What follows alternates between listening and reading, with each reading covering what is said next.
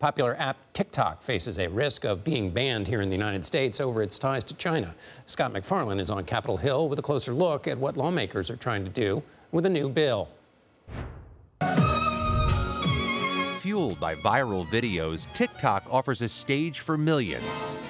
But soon, the curtain could be coming down, including for Kim Pham, who says she leans heavily on TikTok to lure customers. So follow us to come along on this journey. To her company in California.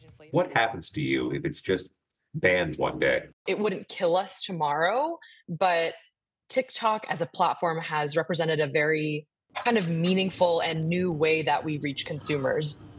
New legislation set for review by a U.S. House committee tomorrow requires TikTok to separate itself or divest from its Chinese-based owner, ByteDance, or risk a ban from app stores in the U.S. We implore ByteDance to sell TikTok so that its American users can enjoy their dance videos, their bad lip sync, everything else that goes along with TikTok. Amid growing fears, the personal information TikTok devours from its users could fall into the hands of Chinese adversaries. There may be millions of TikTok users who say, don't ban this. We love this. Well, the choice is up to TikTok. They have a choice to make as to whether or not they want to remain with ByteDance, that we know is controlled by the Chinese Communist Party. And Scott joins me for more now. Hey, Scott, this comes nearly a year after TikTok's CEO was questioned in front of Congress. What's changed in that period?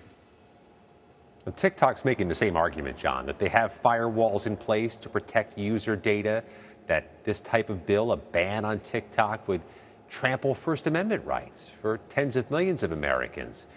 The politics there have been unique from the start and haven't shifted much in the past year, but they've started to come together. This is one of those rare bipartisan issues. It's hard to find traditional party lines on this.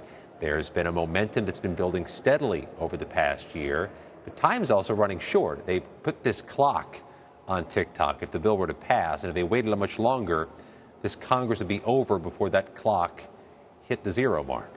Scott, is one explanation for the bipartisan support here that basically both parties are fine with, or have people in them who are fine with bashing China, essentially? That's always popular in an election year. The subcommittee that they formed here, the special committee on the Chinese Communist Party, has been clearly, as this Congress develops, John, one of the most bipartisan and congenial of all of Congress's committees, which might speak to the politics of that, right? That there is a bipartisan attitude and a bipartisan spirit in initiatives or investigations that target China. But I'll say this, there are contrarian voices here, and a number of progressives, including Jamal Bowman of New York, who say this bill goes way too far and that it does indeed infringe on First Amendment rights and has a hint of hypocrisy because there are a number of members of Congress who utilize this tool, and the White House, which has endorsed this bill, uses it too. Sure, get their message out to the kids. The FBI and Justice Department both briefed House members on TikTok. What do we know about that? They briefed them last week. They'll brief them again tomorrow, just before the House Energy and Commerce Committee marks up this legislation. This thing is moving swiftly. They introduced it yesterday. It goes to a markup tomorrow. There's a briefing for members in between, which gives you some indication that top officials in the Department of Justice have skin in the game here and have an interest in informing lawmakers about what's going on with TikTok, ByteDance, and China. There's a train moving down the tracks now on this, John, but in this Congress, every significant train has derailed.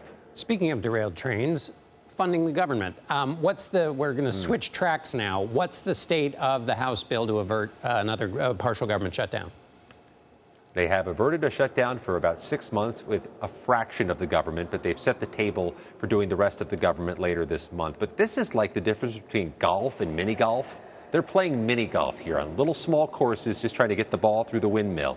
And ultimately what they've done is moved outside normal House rules. They've circumvented their procedures just to do little things, like keep the government open for months at a time.